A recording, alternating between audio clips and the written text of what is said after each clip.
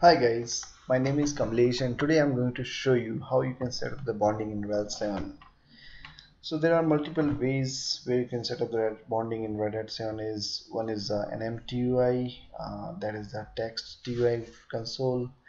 The one which I'll be going to show is over the command mode. So for setting up the bonding, let's take a look at the interfaces detail.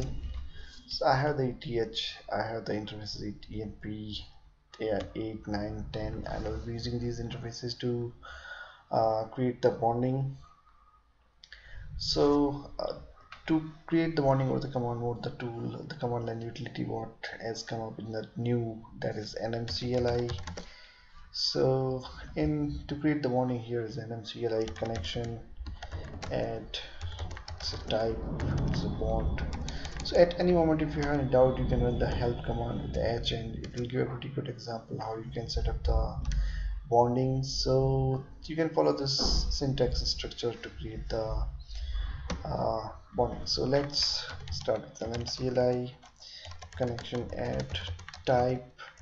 I'm going to type will be the bond and interface name will be the my bond 0. So it's a connection name, it's a my bond 0 and interface name is my bond, and the mode what I'll be going to choose is the active backup. So mode is active backup and IP4 I'm going to assign as 10.0.0.31/8. So this command is going to create my bond connection name and that the interface name will be my bond 0. Let's see how it works. Okay, so it has created a my bond 0 connection and let's run the nmcli fmd and see. So it's my bond 0 is created and disabled. So to add the slave interfaces to this my bond 0, we have the same uh, command syntax as nmcli connection add type. So in the type, now what we are going to use is here is the bond slaves. So earlier we are use the type as a pattern as bond. You can set up the different type of interfaces with the type like VLAN, bond, or team, or bridge. So we are making the slave interfaces. So nmcli connection and type. So here it will be the bond slave and the interface name, the interface what I'm going to choose here is INP0S8 and the master interface name is what we have created earlier with our master interface is my bond 0. So I'm going to use a my bond 0.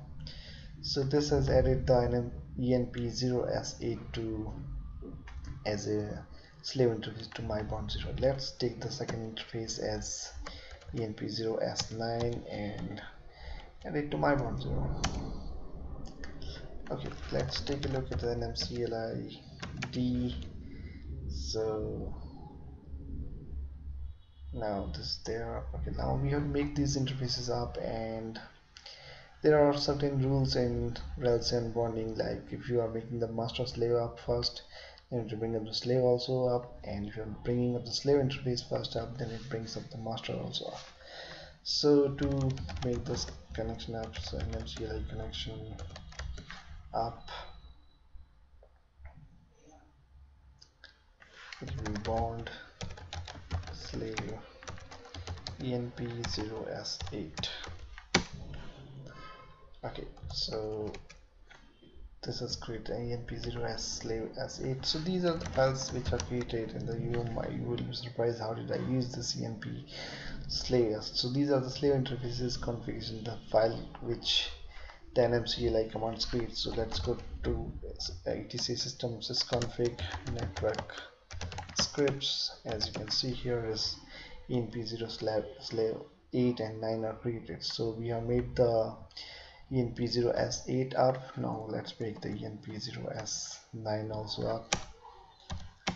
Okay, so this is up, and let's make the NMCLI connection up my bond 0. So this brings up the bond interface my bond 0 up, and let's take a look at the my IP ADDR show. and you can see the my bond connection status is up and it has IP address 10.0.0.31. Let's open up a new session, and with this new IP address is 10.0.0.31. Let's log in. Okay, so we have the other interfaces 10.0.0.21. Let's try to bring, we will be testing the switchover, so I'm going to put here is the second IP address 10.0.0.0.21.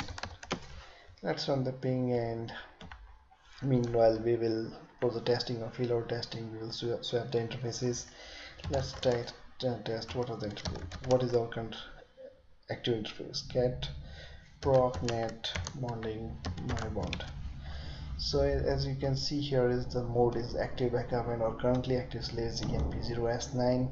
So I'll be switching over to enp0s8. So there's command en slave -c the bond name, so it's my bond 0, and I'm making the new active slave, it will be enp0s8.